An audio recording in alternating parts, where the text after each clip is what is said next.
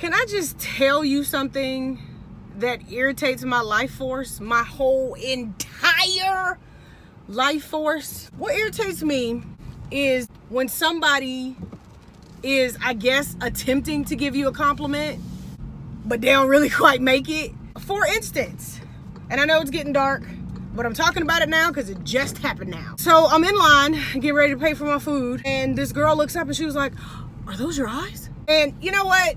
I guess it's a simple enough question, but when you've been asked that question so many freaking times, it becomes redundant, annoying.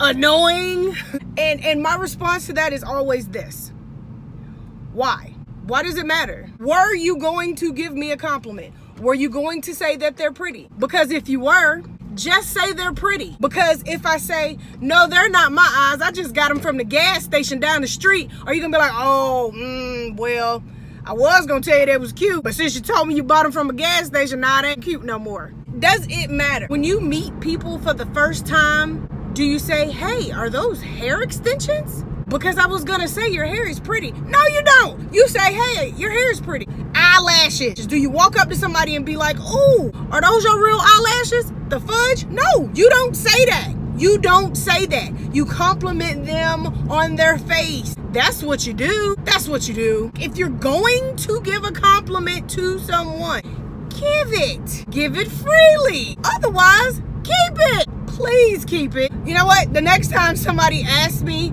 hey, are those your real eyes? I'm gonna be like, no, I borrowed them from Buddy over here standing outside of Five Guys. That's what I'm gonna say. That's what I'm gonna say, just to see what the reaction is gonna be, and maybe you'll stop. Maybe you'll stop. Maybe the next person who you want to genuinely give a compliment to, you'll just give it to them. You'll give it to them. Just thoughts.